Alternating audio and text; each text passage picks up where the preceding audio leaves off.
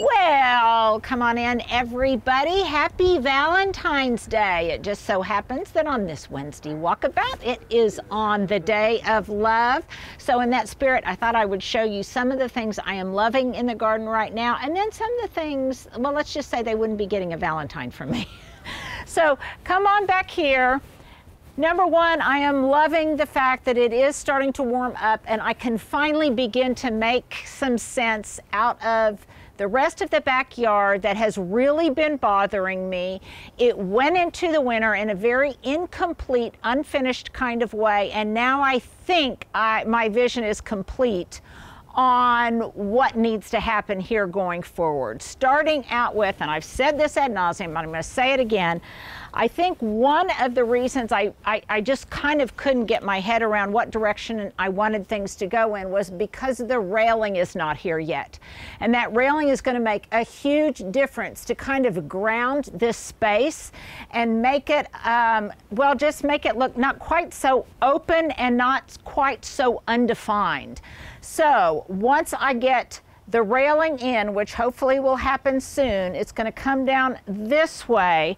That kind of told me what I wanted to do in the remainder of this space to finish it out. So I have spoken with Kayla. This may be, by the way, one of the things that some of you had encouraged in the past. I can't remember. And that's that it was still feeling cramped. It was still feeling, just not like what I wanted it to. And so because some bad things happened back here, it gave me some clues on what needed to continue. Let me put it that way. So the remainder of this area, I think I have shared with you before, we are going to put more of these 12-inch square pavers. We're going to put more of those. We are also going to put in more brick. So in other words, this expanse that is soft hardscaped in is going to go all the way back to the fence. So this entire area is going to be hardscaped in, with the exception, of course, of where the trees are and things. The other area that is going to be finished out is going to be the area from this set of pavers over to here. So these stepping stones will remain, but it will be finished out with both pavers and with more brick. So in other words, everything from here all the way back and even all the way up and over to the front of this surround for the air conditioner is going to be finished out with both brick and pavers. Does that make sense, Stuart? Okay. Now, why? Well, number one, we got these soft caress Mahonias in very, very late, so it was not their fault that I think they succumbed to those 0-degree temps. So because of that, I thought, well, maybe I just won't have anything there at all. I'll continue the brickwork back to the front of this surround. I can do that at about the same time we finish putting finials and things on here, and I think it will look that much more complete.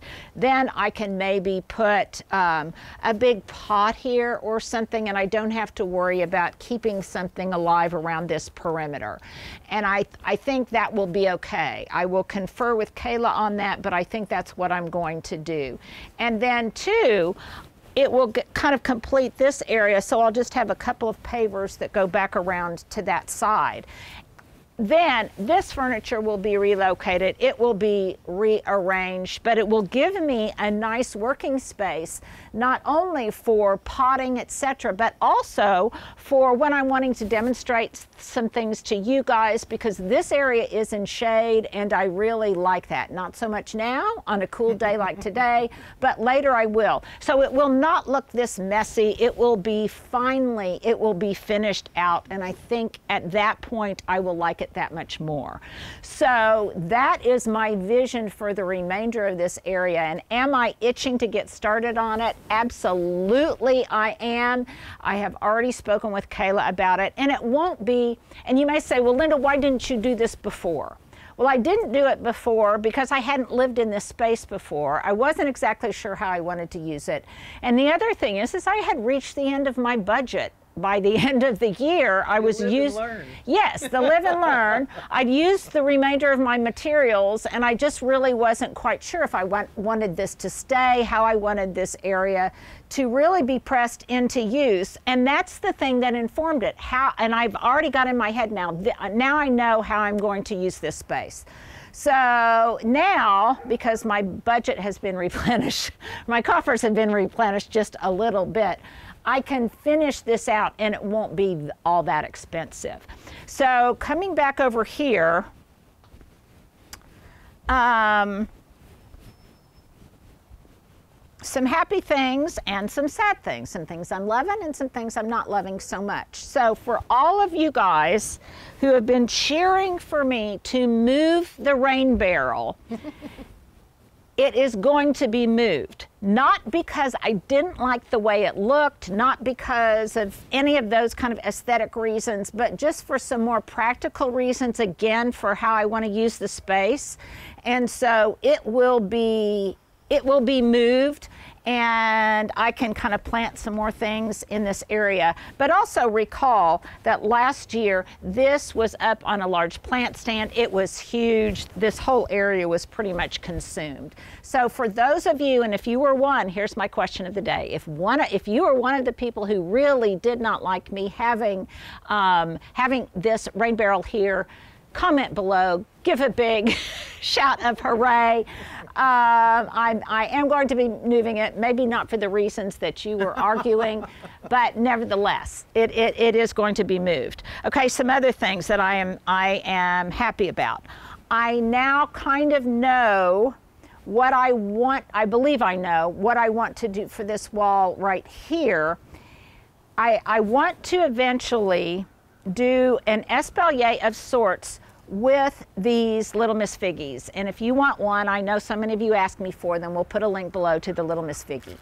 And I hope to espalier them on this wall so it covers up this blank space. However, because they probably, with these low temperatures in the winter, they'll keep dying back, they may never be completely espaliered, because I just can't reliably keep them through the winter. Are they still alive? Oh yes, they're still alive, but the profile won't continue to grow so that I'll have a good espalier. I don't know if that makes any sense to you, but okay. So, but what I am going to do is I have I have an idea for some structures that I am going to build here, some wooden structures upon which they can kind of grow, but that will fill this space and look good year-round. And Stuart, remind me, I will try to find that picture to show you, to insert it here. If not, I promise I will show you what it looks like a little bit later. Yes, it will be wood, and yes, it will be painted in this same Water Cottage gray. But that way, it will complete this wall and it won't look so bereft. The other thing that will complete this whole area is I did have another planter box built for here, and that will be in place. So this whole wall will look kind of finished. Now, a happy thing here is finally, it has, I don't ever remember the tulips being this slow in coming up, and I'm not exactly sure why. But I am finally seeing evidence of them come up back here. Can you see that, Stuart? Yes, I am seeing evidence of them coming up back here, and there will be clumps at varying areas surrounding this patio, and so it should be really beautiful when they are in bloom. Okay, so that's a happy thing. Another happy thing is, I can't believe it, but I think this Silverata sage not only did not die, but I think it's alive all the way up to the tippy tip of its canopy.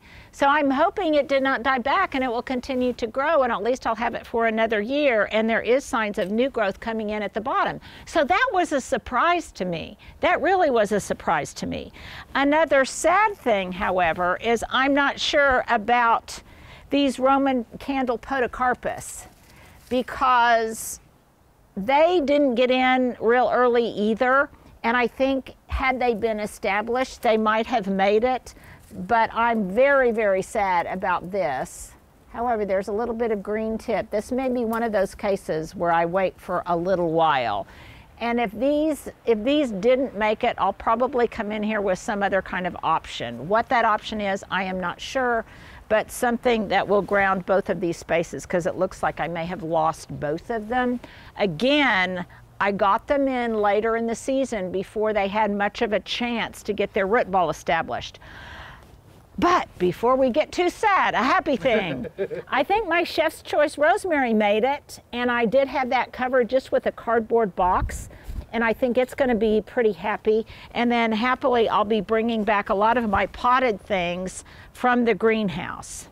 Okay, another thing, and I'll be planting up these raised beds with some cool season vegetables before too long. The other thing that was kind of bothering me is I was feeling like this patio was just a little too crowded. So you'll notice that I took away 2 chairs, and I took those away because I've had those for years, and they have finally started to split.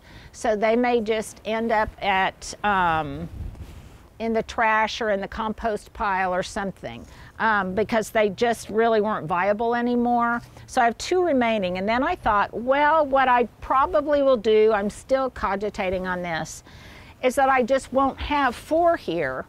And when we want to sit around the fire pit, then I can always move these chairs to around the fire pit. And then most of the time when I'm just looking out here, this won't look too congested.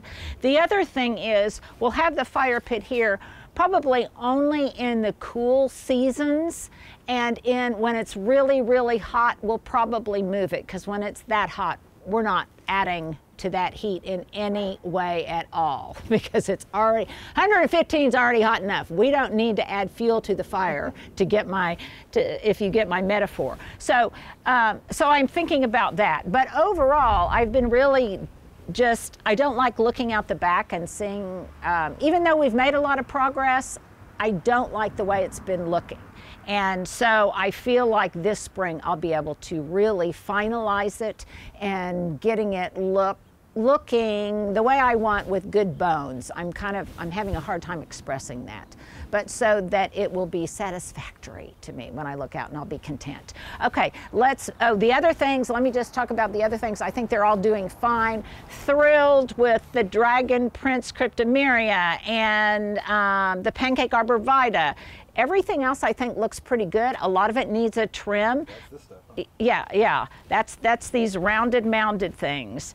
And yeah, some of them have a little bit of winter bronzing and such, but I'll give them a trim and a good feed, and I think they will be just fine. Like I say, it was a really, really hard January. So that's what's going on back here. I continue to love the placement of my little shed. Yes, we'll put a link below to the little shed. I continue to love it being there. And then I think I told you I'm going to get another storage box for back here, like the one I've got in front. So these are just some things I'm thinking about. Give me your thoughts on that. I can't wait to dress up all of my plant stands with blooming things and with color, because right now it looks very sad and very devoid of color, just like the garden in general. Now let's move to the front, and I'll show you some more things I'm loving. Now here is something, a lot of you have asked me, do I really miss the old house? Do I miss the old garden?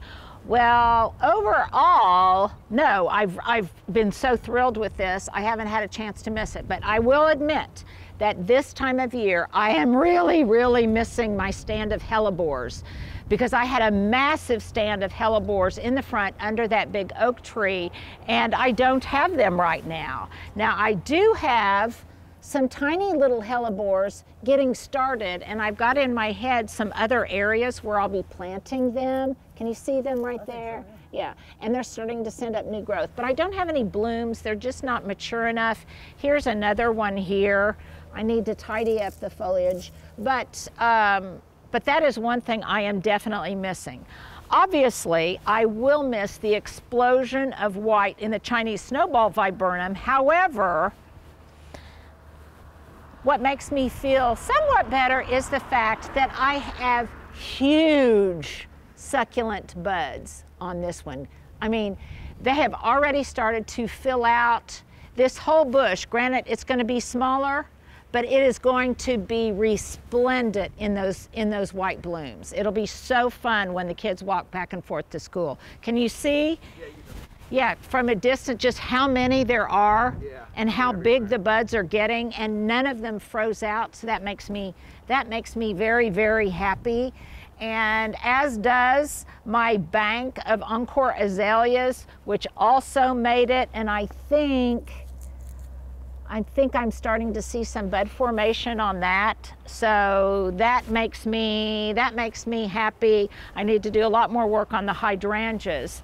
But Stuart, come join me up here on the upper terrace, because I want to point out to you guys some other stuff that's coming up a little bit more vigorously since I saw you last.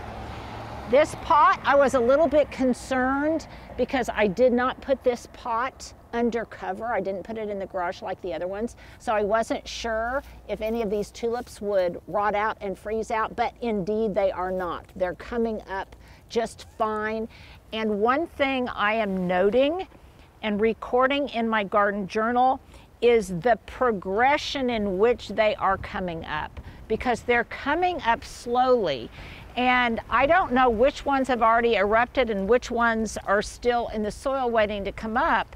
So if I look, for example, the ones on this end are coming up faster than the ones on that end to the east. And so I'll record that because that pattern is also somewhat similar in other areas of my garden, and it keeps me from stressing out if I don't see tulips coming up in certain places. If I watch the pattern with which they are starting to break the surface, then that'll keep me from being a little bit more nervous next year. Boy, they are really coming up in here. And you can see it turned pretty rainy after our last walkabout last week, even snowy, and which it did not hurt anything because it barely even got below freezing, if at all. And so I still haven't top dressed this with compost, but I will. But I want to show you something that really makes me happy. One of my favorite things and one of my signature plants, I think, is this golden feverfew. And I cut it all back because it had lots of browning on it, and I cut it back, and these tufts will be so sweet surrounding the patio. And also actually was Stuart who helped me put these Encore azalea topiaries back in place, and they weathered that little bit of snow. They weathered that just fine. They actually, I think, kind of liked it.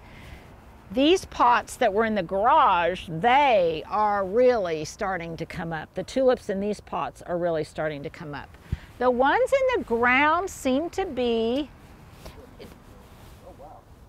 yeah, aren't they fun? And I'm not exactly sure right now where I'm going to place them. Why are these seemingly so much darker? Well, they're different varieties. So when they come up, some of them come up red, some of them come up green, and the different varieties have their own peculiarities.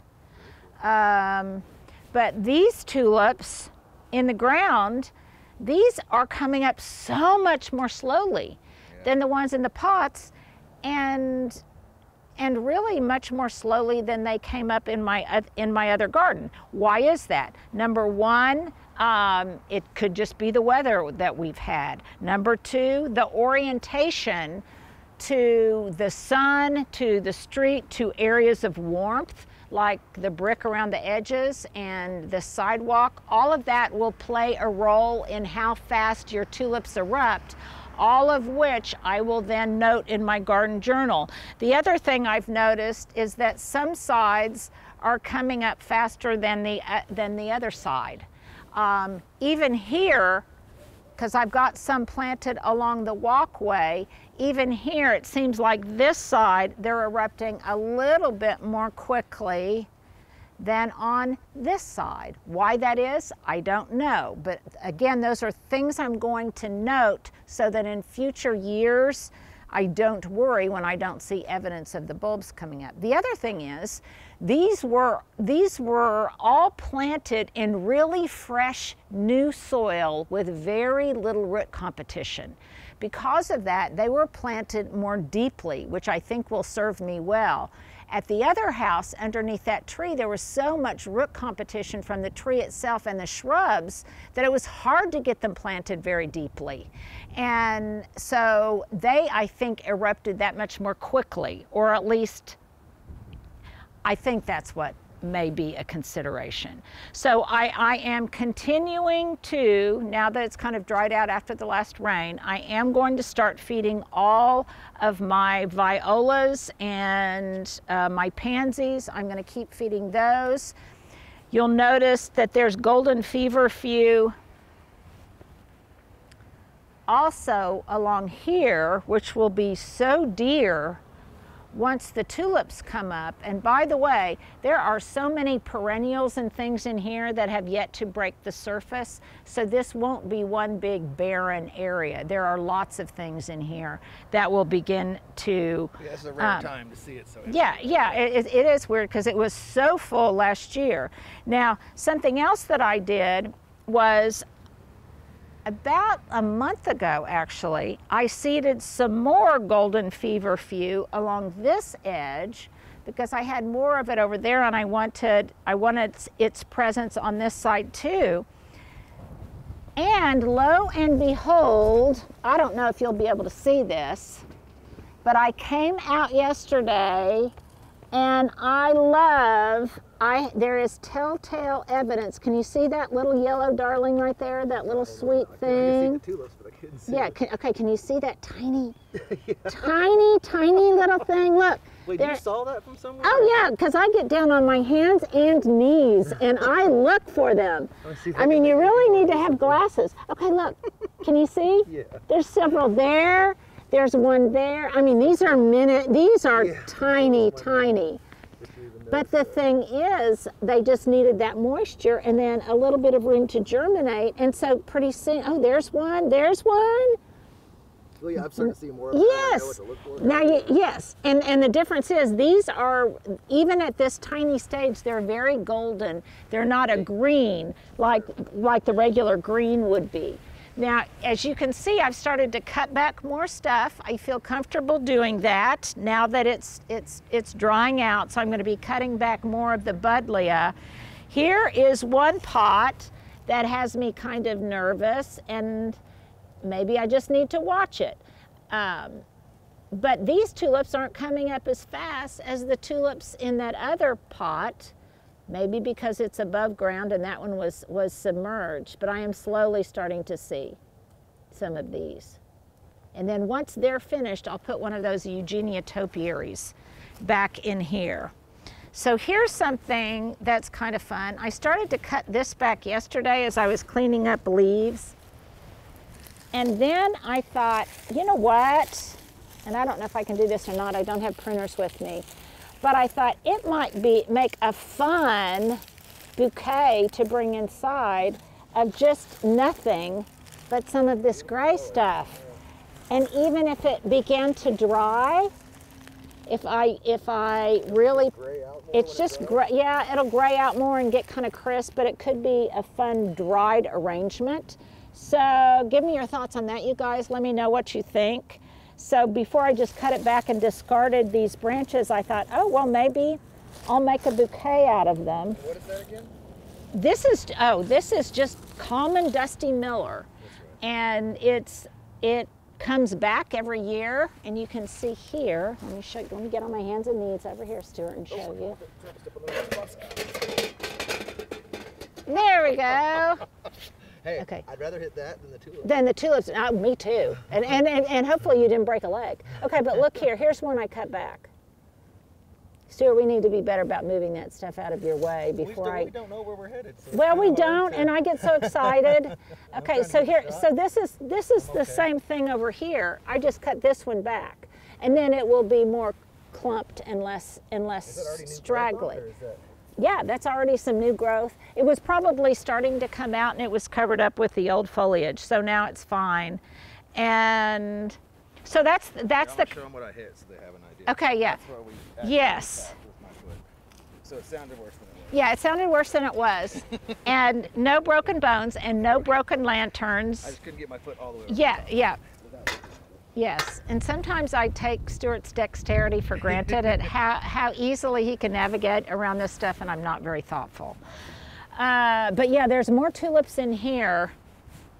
And then I still haven't started trimming on these outdoor topiary boxwood yet, but I want to show you something.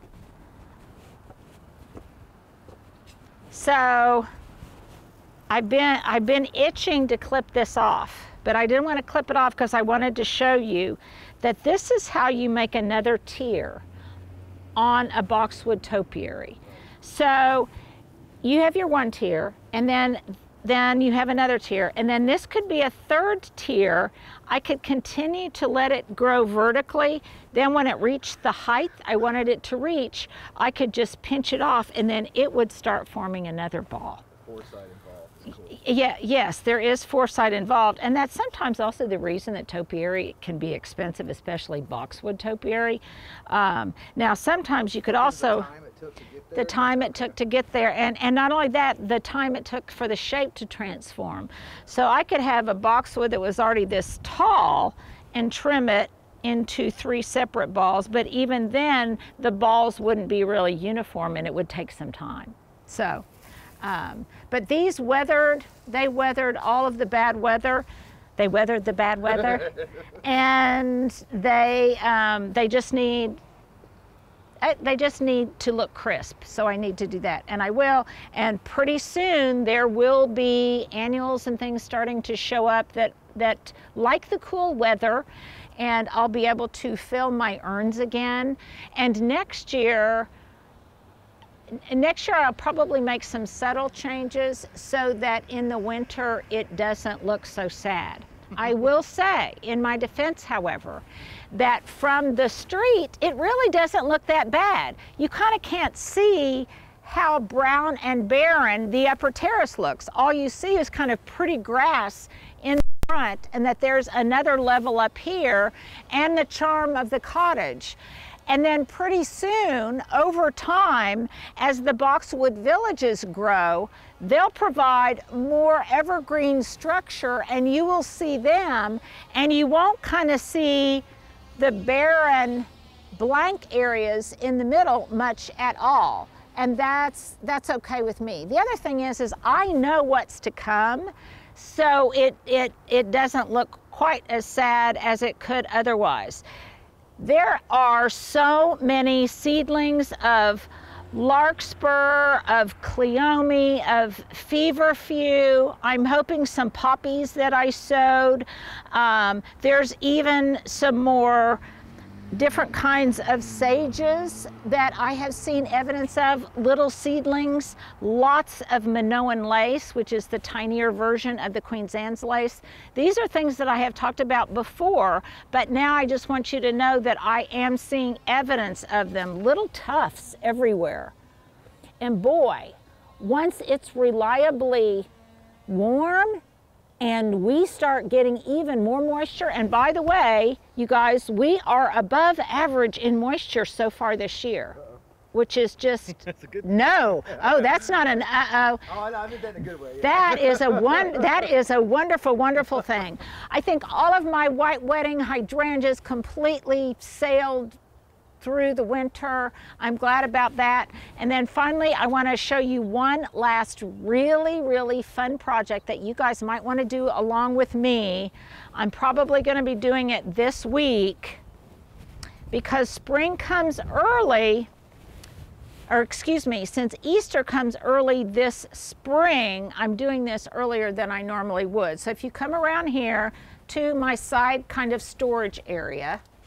Okay. By the way, this is that wonderful box that I love so much. I'm going to get another one for the back. But look here.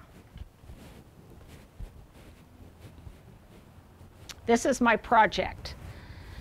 Now I can't start on it until this very, very, very, very heavy pot gets moved to the front where it will get some sun. But I'm going to fill it up with soil, and I am going to then plant some Easter grass in this concrete Easter basket. I've done that before, but in the past I think I planted bulbs and stuff in here. This year I want nothing but Easter grass, and then I'm going to tuck some other little bloomers in there. So I got some of this grass seed, and I actually, yeah, oh yeah, sorry. I'll show them both. Yeah. Isn't that cute? And then I'm also going to plant some individual little pots. Yeah, I'm going to plant some, and yes, it has kind of rusted, and you know what? It's kind of cool. I know, I kind of like that. So then I might have at my table, I might have little individual pots of grass at each person's place sitting. I'm not sure about that, but I'm going to fill both of these, and I'm going to grow some grass seed. And it likes this kind of weather, so I just need to get this out in the sun. And then one last tip I wanted to give you, because I'm still disorganized here. I'm still having to remember where I put things. My very sad, because it broke, but my mosquito bits, these are wonderful right now. If your indoor plants, your amaryllis, any of your topiaries are starting to show signs of fungus gnats, this stuff is great. Just sprinkle it along the surface. Some people have even told me that they make kind of an elixir. They just submerge some of it in water, and then they pour the water around on their plants. But this stuff is great if you've got fungus gnats, in addition to deterring mosquitoes. And then it's been a while since I've showed you these little topiaries. These were the ones, Stuart, do you recognize them? Yeah. That I dug up. They were like this big, that I shopped in my own garden, and I dug these up, and I've been forming them, and they are right outside my kitchen window. So might have photos of these as babies. I think we do probably have photos, but I love them. I think I'm going to plant some things around the base. So that is just some things I'm loving, some things I'm not loving so much on this day of love, Valentine's Day. I'll try to put all of the links below. In the meantime, you guys have just a wonderful, wonderful afternoon and evening, and hopefully you are spending it with a loved one. So there you go. I got to spend this morning with some of my loved ones, you and Leah. So yeah, so there you go. You guys have a happy Valentine's Day, and we'll see you soon.